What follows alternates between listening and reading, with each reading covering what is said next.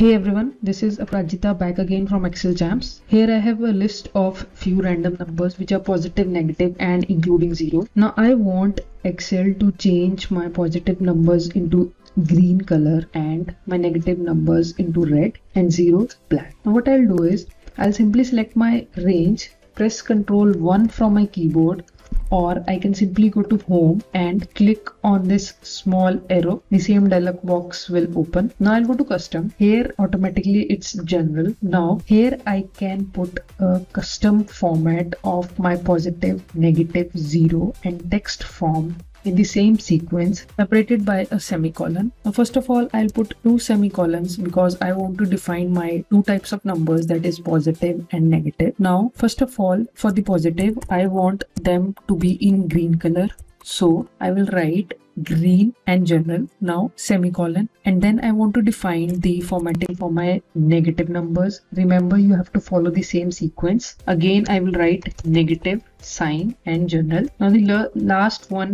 one is 0, which I want to remain in the same black color. Similarly, if I had some text in my data range, I could add one more formatting separated by a semicolon. So now I'll press OK. Now here all my positive numbers are changed to green color and my negative numbers are changed to the red color. Now let's add a negative sign in front of this 200 and see what happens. Currently it is green in color, so when I press negative and press enter, it is changed to red color. Similarly, when I remove negative sign here, it is automatically changed to green color. I hope this is helpful. Thank you for watching. Please don't forget to like, comment and share this video.